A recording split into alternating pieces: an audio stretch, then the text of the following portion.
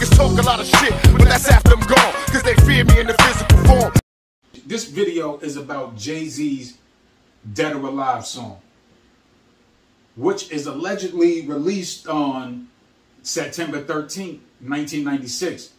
Well, not released, but it was performed the same day Tupac died. DJ Clark Kent, he says right here, the Dead or Alive song by JayZ was something that Tupac would have never came back on.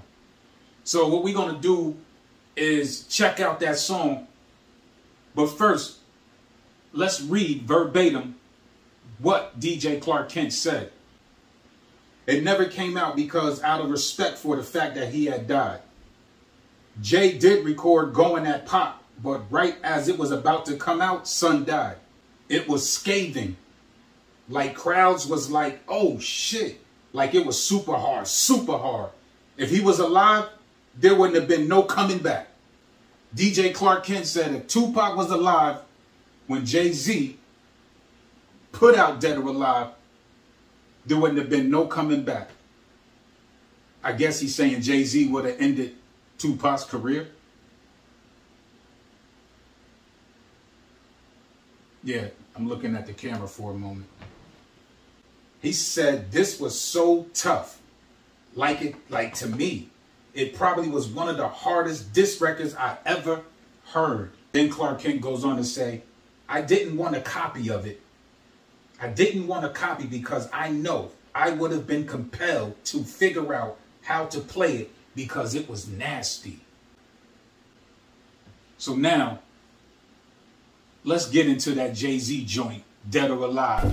My skills are and will remain ahead of you guys, and ain't nothing gonna change that. Dead or alive. Any ill feelings are hard, but y'all can blame it on the vibe. Don't know when to let go and let young souls die. See a nigga dissing me ain't nothing new. Understand what is high, retaliate, wish defines who I am. JayZ, ain't nothing dead or alive playing me. I take beat to the grave, that's how my mama raised me. She told me, fight in your afterlife, never revamp your story. So heaven and hell niggas better have some answers for me. Hollering shit from 89, Hawaiian Sophie.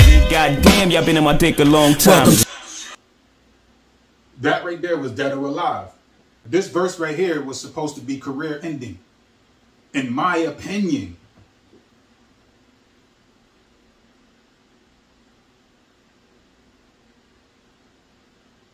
That wasn't career ending. That would have inspired Tupac to go in the studio and respond to that. Probably would have took the same beat. He probably would have took the same beat and flowed on that shit.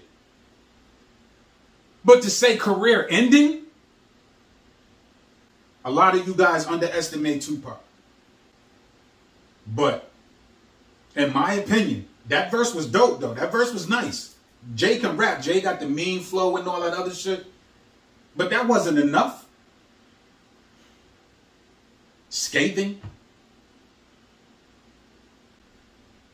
A lot of you dudes don't know. Tupac had flow, cadence, the voice, but Tupac was lyrical.